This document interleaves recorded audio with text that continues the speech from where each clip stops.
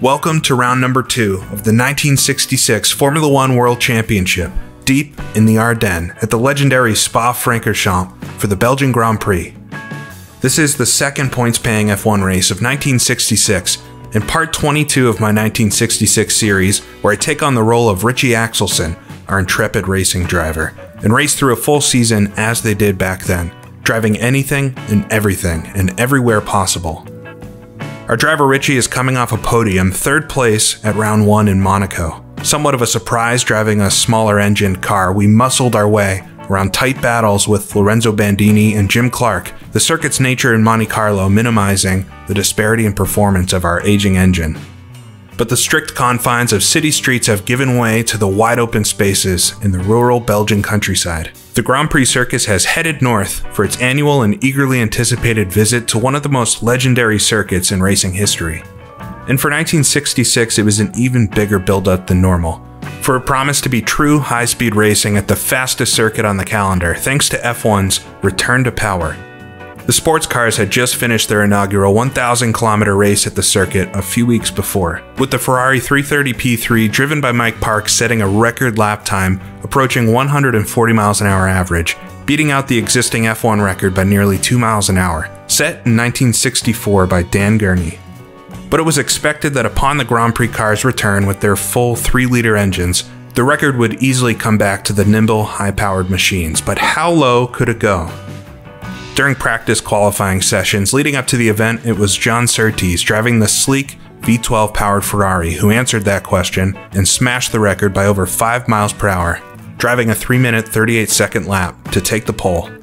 Jochen Rindt shocked everyone by putting his V12 Maserati powered Cooper second on the grid. One of the 5 of its type entered in the race, the Maseratis were well suited for the fast-flowing course, Cooper being one of the few manufacturers truly ready for the 3-liter era. Despite testing their H16 engine in practice, the BRM team and Jackie Stewart opted once again for their proven 2-liter V8 for reliability. Perhaps due to some slipstreaming, they were able to muster an impressive 3rd on the grid, but well off the pace of Surtees. And Jack Brabham was once again the only other 3-liter car on the grid, with his now relatively seasoned Repco V8. Despite what should have been a clear advantage, practice issues saw him take only 4th on the grid. The remaining field was filled with a mix of older, bored-out, smaller engines and chassis. Lotus had planned to take their BRM-powered H16, but after endless issues, they sided with the factory team's decision and flew back to Britain to collect one of their proven Climax machines. Notably, it was Dan Gurney who finally brought his brand new Anglo-American racing machine to the grid. Appropriately dubbed the Eagle, it was paired with a placeholder Climax engine while the team worked on their full displacement option for later in the season. Gurney and team were eager to test the chassis and debut their American entry on the grid, and there was no better place for the sleek machine to run than Spa. And so excitement was at a fever pitch heading into the Grand Prix, but the 1966 Belgian Grand Prix would go down in history as one of the sport's most infamous races. Lining up on the grid, storm clouds brewed in the distance, but finally, after delays due to the filming of the MGM movie, the flag was waved and the field rushed up a rouge behind Surtees and into the countryside. Upon reaching the village of Bournonville in Malmedy, the rain hit in torrential bursts, surprising the drivers and sending Bonnier, Bondurant, Hill, and Stewart all spinning off the track. Stewart by far took the worst hit, his BRM slamming into a telephone pole near the Mas de Kink and coming to a stop as a crumpled wreck. After nearly a half an hour trapped in his destroyed race car and sitting in fuel, Hill and Bondurant were able to pull him from the wreckage. But this accident would leave its mark not only in Stewart's injuries, but as a spark for Stewart's ambition to make Grand Prix racing safer, pushing him to begin his safety crusade which radically changed the sport throughout the 1970s. But as always, the race continued on, and at the end of the first lap, 9 cars which had took the start were missing, with Surtees leading the way over Rindt, Bandini, and Brabham. And the order continued much that way, slipping and sliding at dangerous high speed until the completion of 28 laps, with Surtees coming away as the expected winner. This race was immortalized in the Grand Prix 1966 film and certainly helps paint the picture of the legendary venue Spa was. And so we're here to create our own edition of this famous race. Looking at the points after round 1, it's Jack Brabham who leads the way over John Surtees, with ourselves, Richie in 3rd with 4 points after the podium finish. Remember, only the top 5 rounds for each driver will contribute to their final points, so it will be important every step of the way to maximize the points available, and as we get further into the season, it's likely the battle will tighten as each driver's worst performances are dropped. Having finished 3rd last time out in a far less superior machine, I could be happy with where we've placed. And for this round, something new. Just as in real life, Dan Gurney has finally delivered his Eagle T1F chassis for himself and Richie to race. It's a sleek machine, but paired temporarily with the lower powered Climax 2.7 liter engine, will once again be down on power while the team continues work on a full-size replacement. So in this race, as ever, slipstreaming will be key to staying competitive. But if we're lucky and some other teams have trouble, we may be able to squeeze onto that podium once again. And so we'll take a look at the starting grid. John Surtees, as in real life, got the pole in his Ferrari. It's just such a better car at this stage than the rest on the grid. So taking the pole with a 3:38.22, not too far off the real time, with Jack Brabham alongside in the Brabham V8, and Richie Ginther on the front row as well. 3-wide starting grid with Richie Ginther starting ahead of his teammate Jochen Rindt, who starts back in 4th with a 42.43. So really tight after you get past Surtees, especially between Ginther, Rindt, and Stewart. Stewart starting alongside Rindt there. Looking further back, the grid continues on from there, and I'm starting all the way back in 11th position with a 3:37, quite a far ways off the front times, but it's all about that slipstream, and it just wasn't something I could get paired up with a fast car during the practice qualifying session. So starting back on the 4th row next to Denny Hulme in the smaller engine Brabham and Mike Spence, but ahead of a few slower drivers as well, including my teammate Dan Gurney. So it's going to be important to get off the line, maybe jump a few of these spots, hopefully get up with some of the quicker cars, and I do know that in the slipstream I should be able to keep up, so as long as I can stay connected to somebody, I can hopefully work my way towards the front. And so taking a look at the circuit, this is the classic 8.769 mile loop through the countryside through Belgium. The start of the lap is the same as the modern Grand Prix course, but as we work our way up through Eau Rouge and to Lacombe, the modern track would veer off to the right, where this one continues on through the fast straightaways, through the towns of Bournonville, Malmedy, down through the Mostic Kinka scary chicane where Stewart had his accident, and then to the purpose-built corner of Stavelot, which sends us back towards the start-finish section, through Blanchimont, and the only slow corner on the course, La Source, to then begin another lap. The real Grand Prix was 28 laps, down from 32 laps the year before, and down I think even more from 38 or so laps for many years before that. 28 laps though, a shorter race. I know that was enjoyed very much by the drivers, at least for this year specifically since there was so much rain. And keeping with the 1/3 distance that we're doing for the full season, that means we'll be doing just 9 laps around the course, but at over 3.5 minutes a lap. It is still quite a long race, but a quicker race maybe than some of the other races are, since it is such a high speed.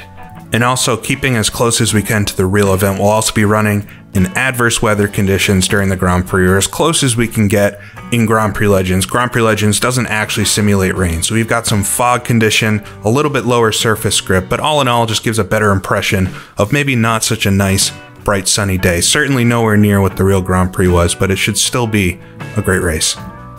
So there's a lot on the line for this one, but this is always one of the most enjoyable races on the Formula One Grand Prix calendar. So let's get started with it, the 1966 Belgian Grand Prix. Alright, so here we are towards the back of the grid, a whole bunch of cars in front, just have a couple to my right there, 3-wide start, flag is up. Down, we're underway. Oh, we got a very slow roll off the line. Jim Clark blocked me a little bit there. Shift up the second maybe a bit early as we'll come down towards Eau Rouge. Try to keep it tidy on the inside. We got cars all next to me there. So we'll work our way up the hill. Jim Clark's gonna slot in front right against the hay bales on the inside. We got Joe Sifford behind. Here's Clark to the right. He's gonna squeeze me out. We'll keep it in third though. Slotting behind him. We got Sifford behind. I don't think anybody next to me.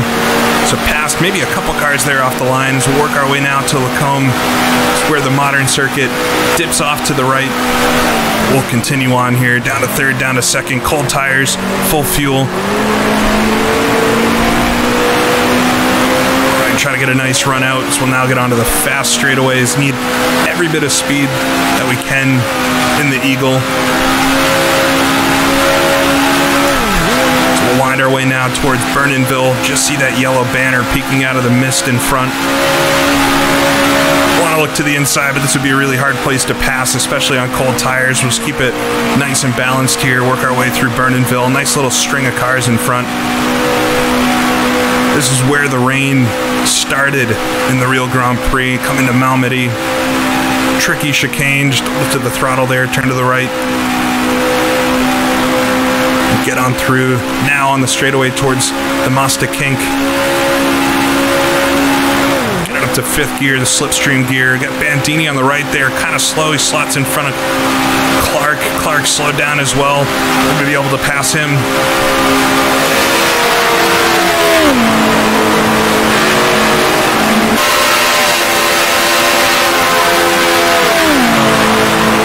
There we go, nice and easy past Jim Clark. Come to the Kink, down to 4th gear in the opening lap. Just want to watch out not to run a little bit wide. It's so easy to get dragged off the line with the grass. Clark's going to stick right in behind in the slipstream, get it up to 5th just for a second here as we'll work our way down to Stavolo. Entry to Stavolo down to 4th gear. Come to Stavolo itself, banked corner, only proper racing corner on the track. 3rd gear, run a bit wide in the middle. Clark's right there behind me.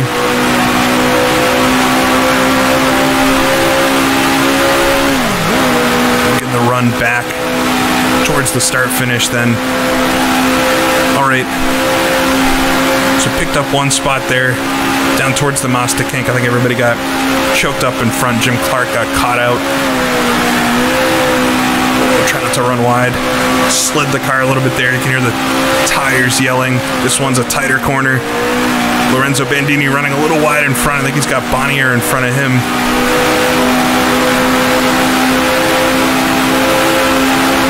Now on the straightaway towards Blanchimont, we'll get it back up to 5th just for a second in the slipstream here. Might actually be able to keep it in 4th if we're on our own. You just pick up a lot of speed in the slipstream. You almost need a separate gear for it. Get it down to 4th gear. Try the car grips up there. Put it into 3rd for Blanchimont.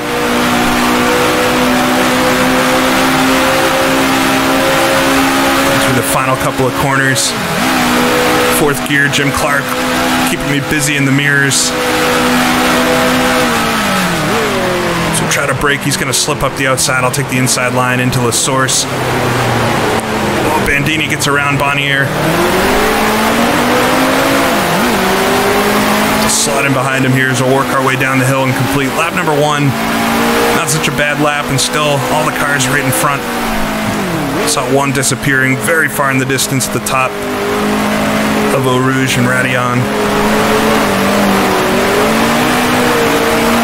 Get on the throttle. Bonnier a little slow. Shift to 3rd kills me though. Engine has a very narrow power band, just right at the high end. Also don't want to over rev it, risk blowing the engine, need to worry about mechanical failures even with a proven engine. Down to 2nd gear. A couple cars behind, I think Spence chasing Jim Clark behind.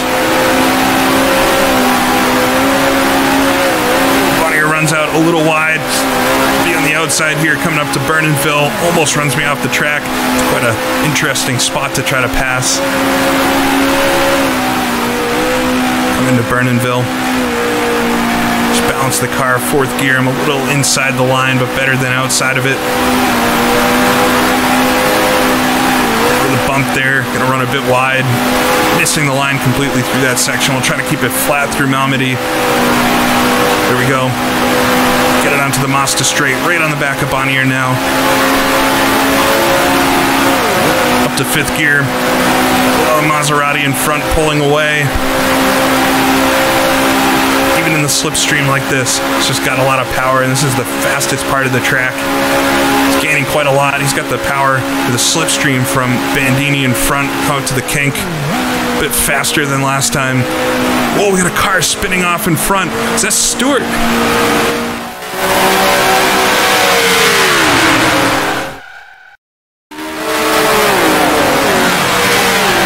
It might have been Jackie Stewart, and that is remarkably close to where that happened in real life, too. My God, just saw a car spinning. I'm trying to get everything together, come down towards Stavolo.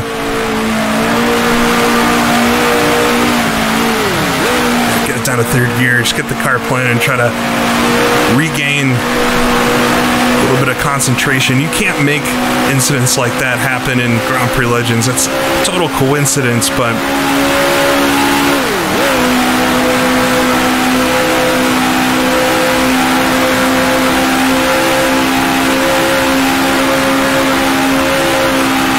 lost Bonnier through all that a little bit. We'll come up, work our way towards Blanchimont. Still Jim Clark right behind.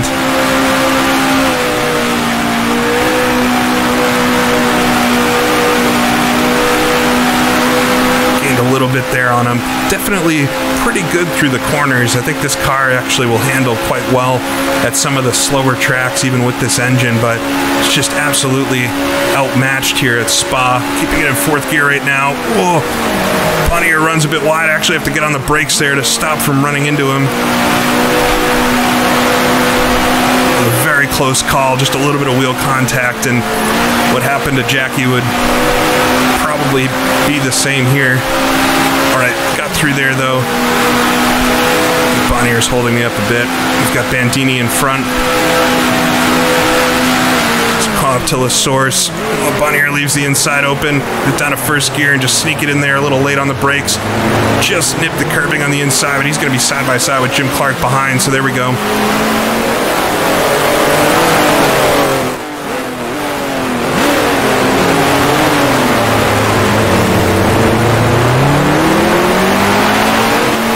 Look at the pit board, but it's going to be a lap delayed. We do have 7 laps to go. We were P9 last time through, so maybe P8 now, or with the other cars wrecking, not quite sure.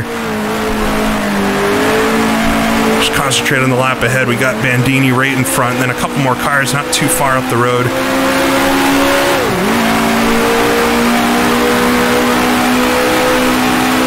Not sure if we'll be able to catch him though. Bandini driving the smaller Ferrari, really based on, I think, their Tasman entry in the 1965 car. Not the same machine that Surtees has. Oh, a car almost breaks to the left there. Get it through Lacombe.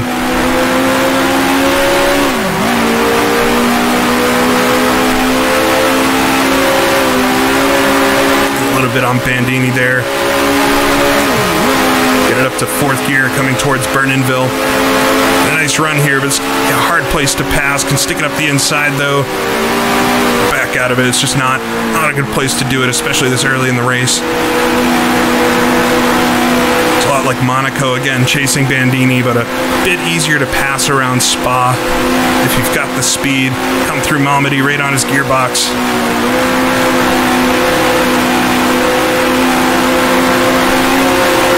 Nice run then. Just gonna block me to the inside. I had to let off the throttle there. But once again, gotta run on the Mazda straight, side by side. Get it up to fifth gear. He's gonna lurch forward. Maybe gearing should have been a little bit different, but really need that fifth gear to help with the slipstreaming. Don't want to over rev the engine for the full race. Down to fourth gear. See if there's any sign of the BRM that went off. It definitely was a BRM. You can see some skid marks there too. It might have been more than one car. It's absolutely the place it would happen. Remarkably close to where it happened in real life. Nice run on Bandini then down towards Stavolo section. He's going to outbrake me though. It's just not confident enough to stick it up the inside. Work it through Stavolo, fourth gear. Maybe should have gone down to third there. Can see Bonnier behind. He's not too far off.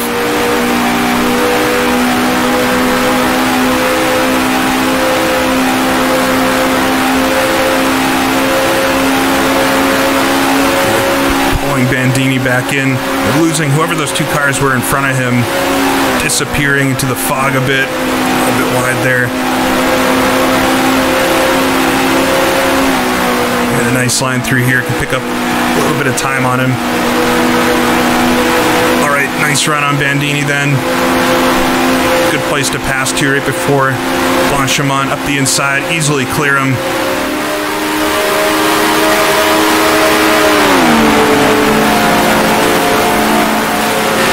go. It's a nice, clean pass. Keep it in fourth here as we enter a couple of corners. Third gear there. A little bit slow, but just trying to make sure I get the line right so he can't get around me. If you get the right line, it's incredibly hard to pass, especially if you get a good exit, but he's right there. Still saw the two cars in front just disappearing a bit. Into fourth just for a second here. Don't really want to waste the RPM shifting, but kind of have to. So come down to the source. Trying to outbrake myself. Gonna do it a little bit. Just locked up that right front. Alright, stay in front of Bandini. We'll look at the pit board again. So we were P6 last lap. These are probably up to P5 then, getting around Bandini. So well into the points now, which is good from the starting position. Obviously some attrition in front and not totally out of touch with the two cars in front. So we'll see what we can do here to try to stick with them. No idea who it would be. Pulled out quite a lot on Bandini there through the end of the lap though. Finally get a second here.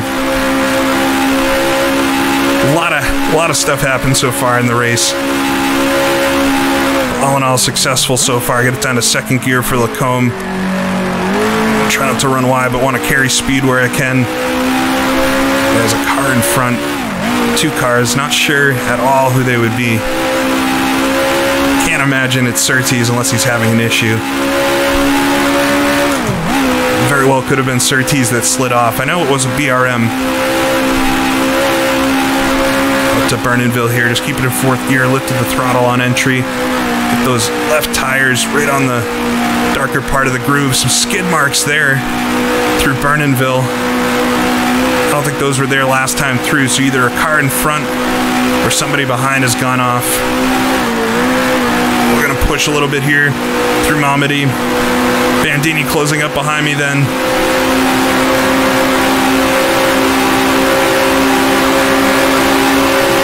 In fourth here since we got nobody to slipstream with. He's gonna have a little bit more speed than me as we work it down towards the Mazda kink. Make him get around though. He backs out of it. It'd be such a hard place to pass. Keep it in fourth here just to lift the throttle on the way in, then back in it.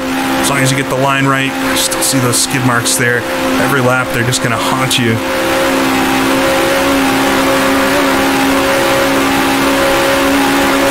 Down the line towards Stavolo.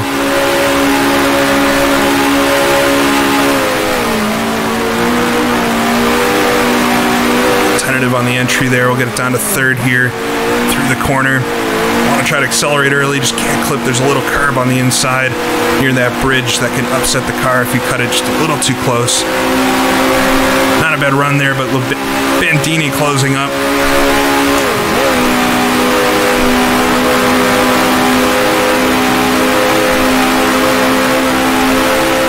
As long as I take the right line, he's going to have a really tough time getting around. Just can't make a mistake. The two in front, barely visible. I don't know if you'll be able to see him. A little early on the apex there. Going to run right to the edge. Nip the dirt. Just looking at my mirrors. Bandini should have a bit of a run, but probably won't be enough. Hopefully, he's going to stick in behind. He's interested in following me right now, maybe.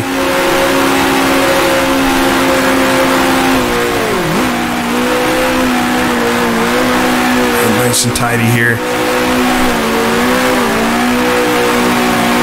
Just touching the grass on the inside. Up to fourth. Down to the source. Want to be a little less dramatic on the brakes this time through. Ooh, side by side in front. That's what I want to see. Right down to first gear. A little hot still, but much better at slowing it down. Across the line, complete another lap. So two cars still in front. If they can battle with each other, that'll just help so much. Down to second, the bottom of Eau Rouge. It's actually quite easy to spin the car there because it almost bottoms out. Running a pretty stiff suspension, so the car doesn't like that big compression, but it's really the only place on the track something like that happens. You really need the stiff suspension for all the fast corners.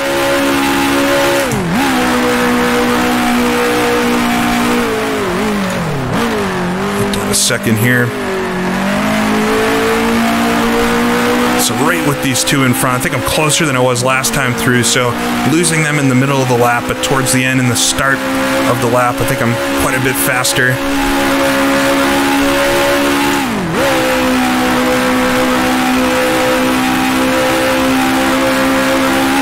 So Gurney's chassis here proving to be quite a capable little car. I think once we have more power, it'll be a really good one.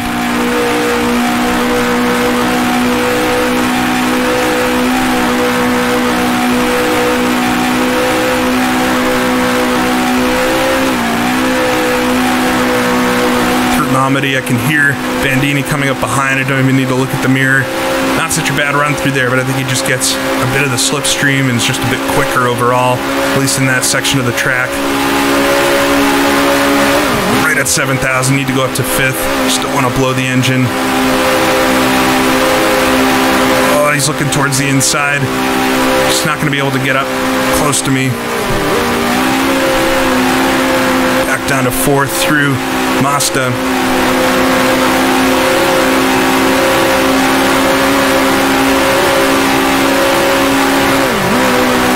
To 5th gear just for a second. Trade spots with him, left to right. Really trying to block, but don't want to let him by easily either.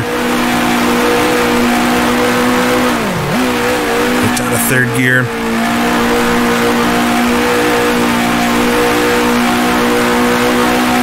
Stavolo there. Gotta imagine it's maybe the Coopers in front. So I can't think that Brabham or Surtees, unless they're having some issues. Bandini gonna look to the inside again.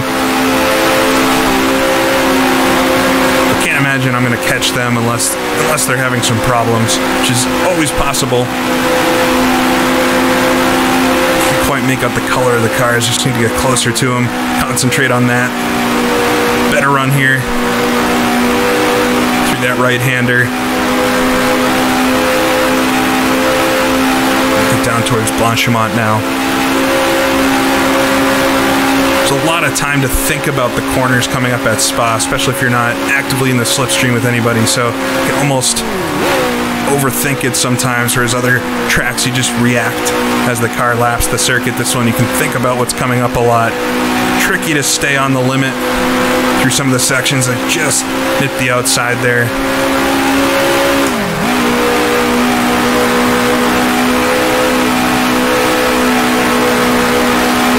Come around to La Source, can hear Bandini closing in. Oh, I took a peek in the mirror, is going to run wide again, no.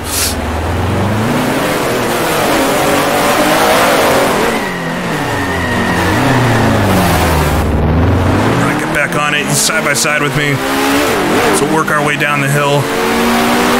There we go, still stay in front of him. That was almost a big mistake. Come across the line, couldn't quite see it. I think it said Rint in front.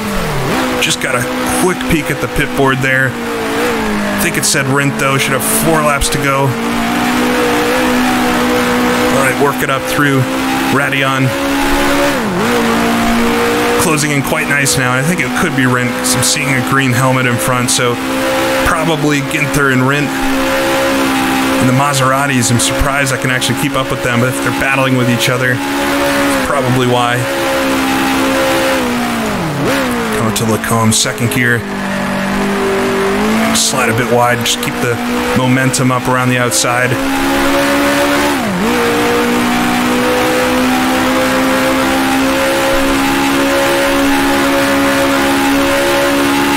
Another skid mark right back there too, so possibly a lot of attrition towards the back. We're not seeing many cars behind, just Bandini there, so no idea what's happened in this race so far, but it's clearly been quite eventful.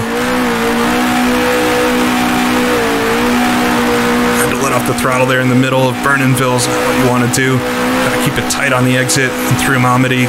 Set up for the Mazda straight, which is probably the weakest part of the track for the Eagle. We're gonna run a bit wide too. Get onto that access road.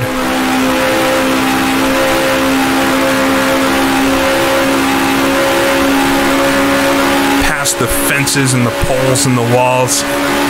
It's absolutely crazy, and this isn't anything as what it would be like in actual wet conditions, but a little bit of that atmosphere. So enjoyable. Come down to the Mazda kink. 4th gear. Can hear Bandini behind, but he wasn't quite as close as previous laps because I think I've caught the slipstream finally of the 2 Coopers in front. Definitely Yak and Rint in front of me here. 5th gear. It's going to help out quite a bit to stay in front of Bandini, but I'll have to figure out how to get around these two. Down to Stavolo.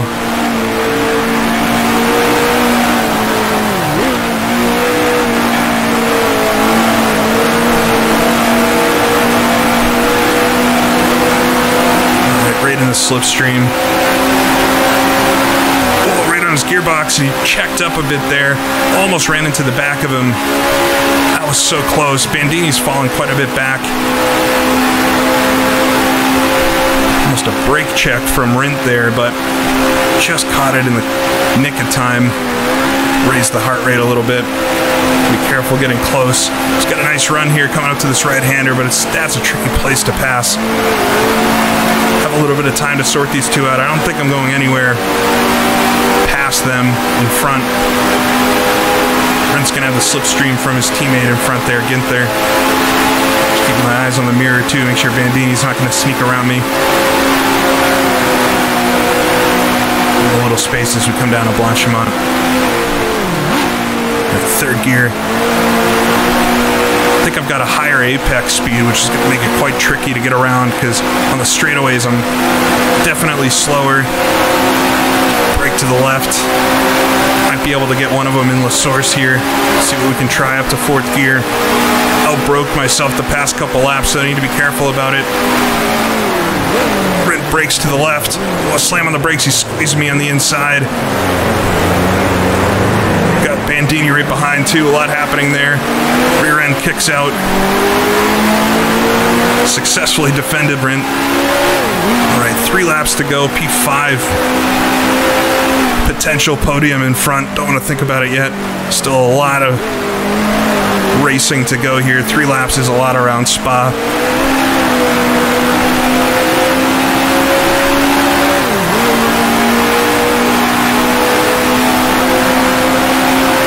Gear here, run up to Lacombe. It's been straightened out these days, but nothing straight here to get a pass or a move.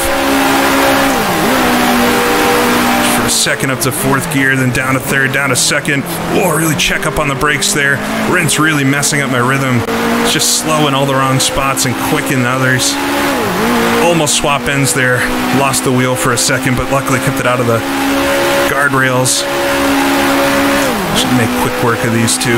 Rint's going to run a bit wide there. Need to take advantage of a moment like that. Cut up in front of me as we come into Burnenville.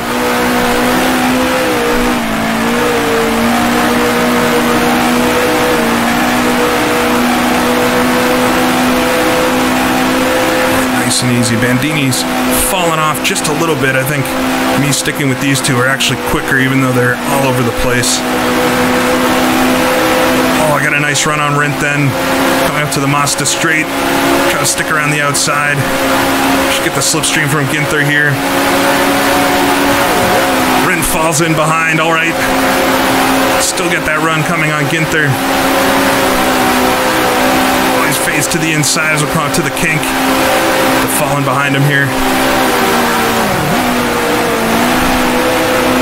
But getting around Rint, got Ginther. You can quickly get around him too. Nice run coming out of the Mazda kink. Down towards Stavolo, side by side, wheel to wheel. So scary.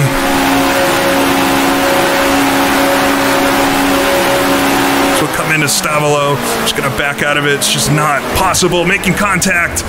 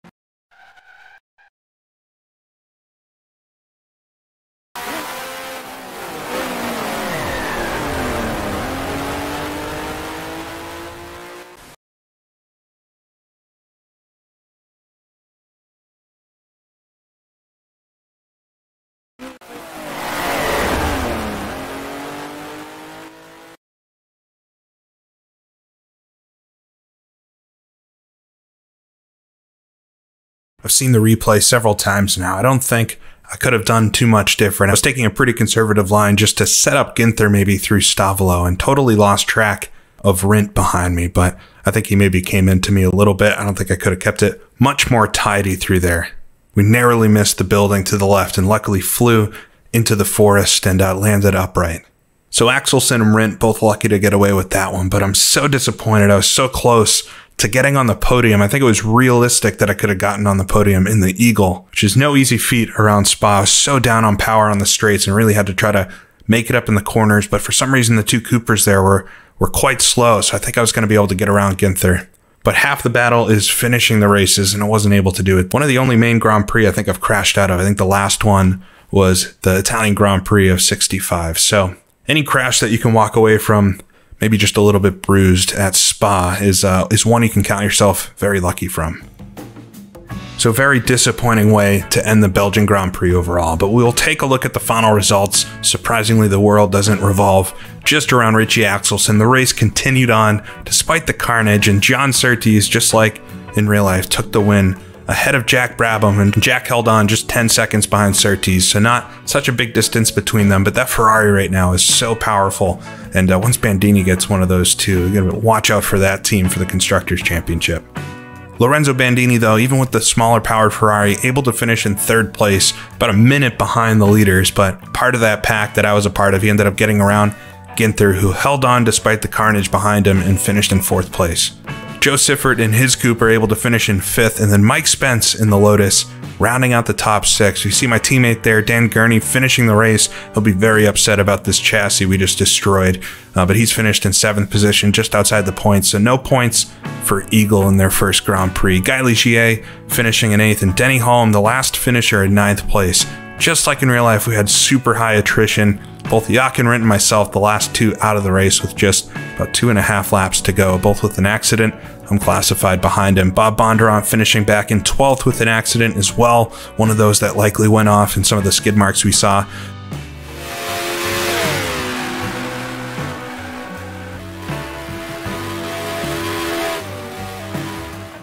Joe Bonnier with a suspension issue, so the only one without an accident retiring. Back in 13th, Jim Clark with an accident.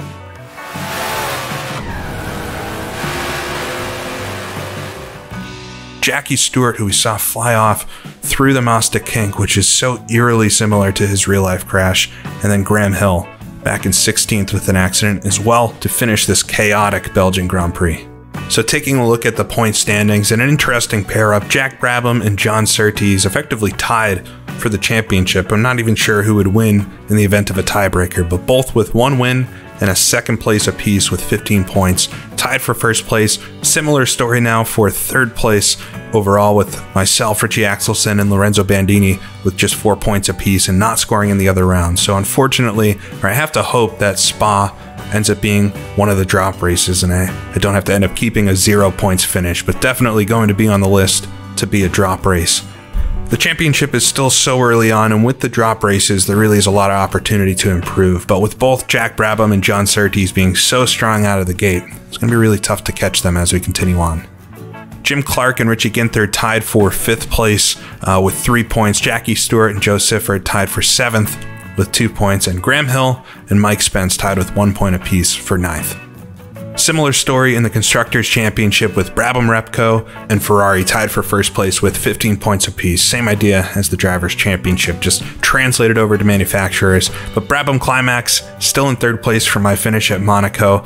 No Eagle Climax on the board, unfortunately, from us here. I really thought it could happen because I was in the points so early in the race, but could have had a podium potentially, but could have.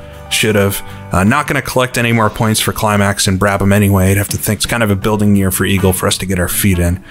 But hopefully can score some points later on in the championship. Lotus Climax and Cooper Maserati tied for 4th there. I imagine Cooper's going to jump up the championship as we go, just because they have so many entries right now into the race. But it's only the top scoring car from each chassis engine manufacturer that scores points. Then BRM, and then Lotus BRM right at the bottom there, with 1 point from Mike Spence's finish here today. So it wouldn't be racing if it finished on the podium every time, but just to know that it was close on a circuit which really shouldn't have suited the Eagle makes me quite excited for the races coming up. A very similar round up next for the World Championship, going to the French Grand Prix at Reims. But that's it for this one. I hope you enjoyed it. Not the race I wanted to have, but I guess Spa lived up to its reputation with this one. A messy Grand Prix, ending in an accident in the fog, in the rain. I think I'm happy to be done with this one. So thanks for watching. This is GPLaps. I'll see y'all again next time.